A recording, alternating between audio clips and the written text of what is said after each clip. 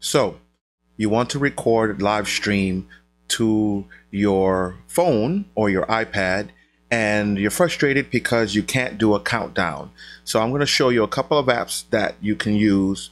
Actually, one good app that you can use that will do that for you. Okay, so the app we're going to use today is called Prism Live.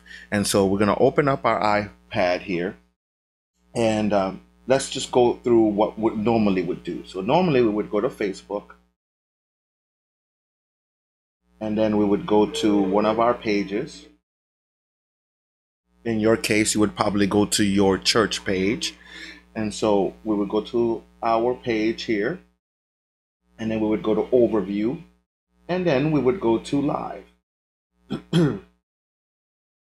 So once we're in live, we're going to switch our camera here. And once we're in live, as you can see, we can see the live, we can see what live is going to show us. Okay. In this case, some guitars and etc. And all we would have to do is press start here. And once we press start, we're actually live now. And so we're shooting live. Okay. But unfortunately, we can't do anything interesting. We can't shoot anything that's, out of the ordinary. We can't add any text. We can't do anything from our phones. However, if we have this app that I'm about to show you called Prism Live, we can do that and more. So let me show you real quick.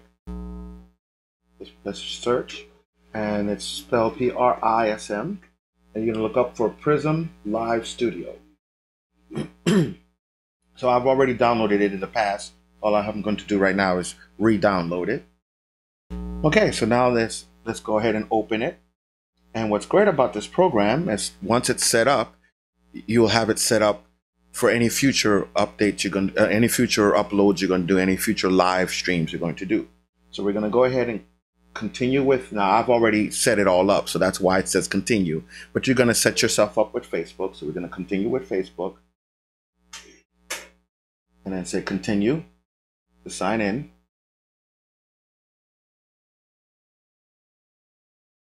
It's okay. It's okay.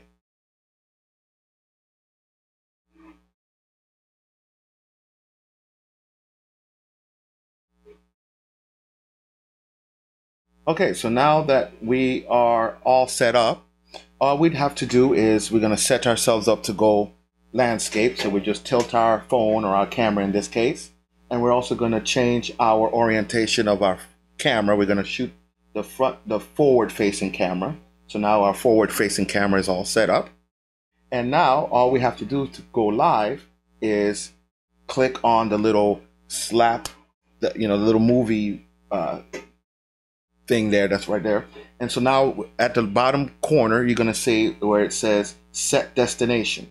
So once we set the destination, we can set up YouTube, Facebook, etc. So let's set up Facebook. So we're going to set up Facebook, connect our Facebook, say continue. Now, just like that, we're connected to Facebook really easily. So now we're going to say either only me or friends, etc. But we don't even have to do our own timeline. Obviously, if you're going to be doing this for your church, you're going to set up your church's page. So let's imagine I'm going to go to my page, and I'm going to set up my company page, which is Música Religiosa. So once I say that and say okay, now I'm set up on Música Religiosa's page. Okay?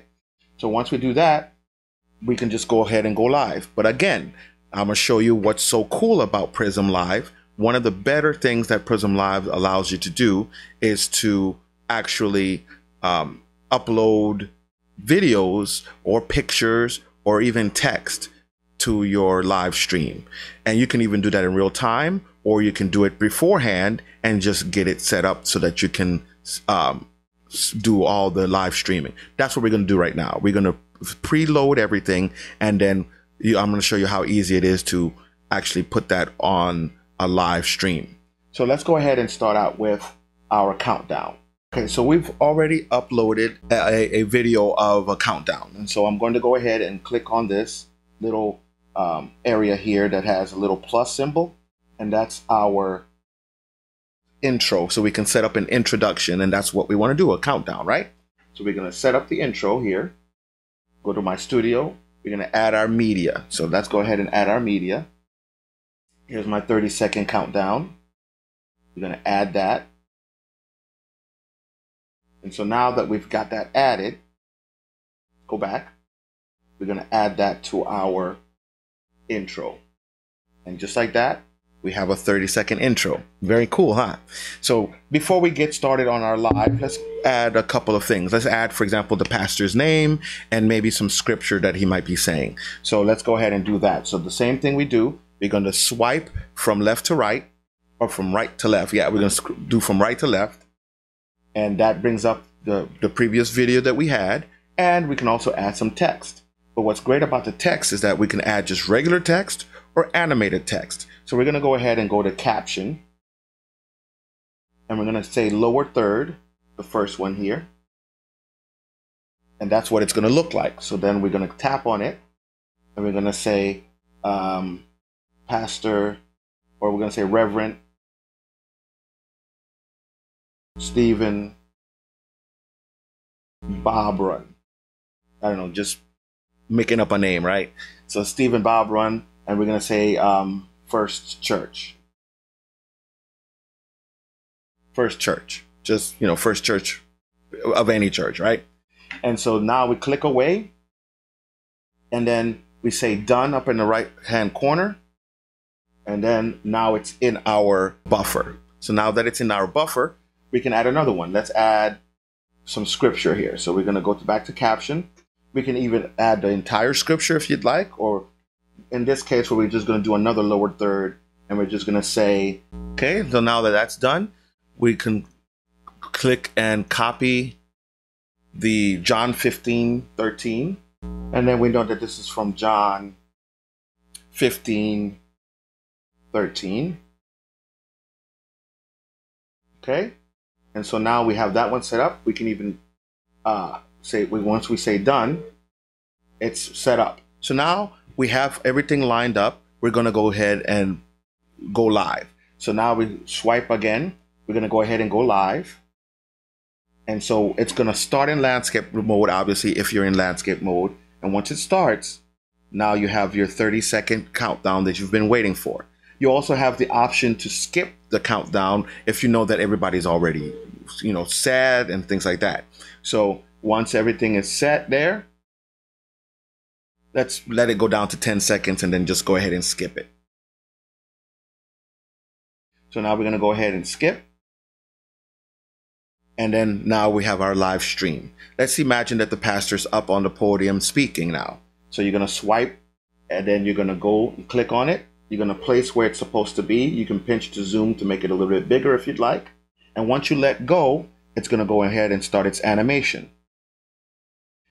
For some animations, not all of them, but once the animation is over, it's going to go ahead and reverse, and then the animation is done. Isn't that cool?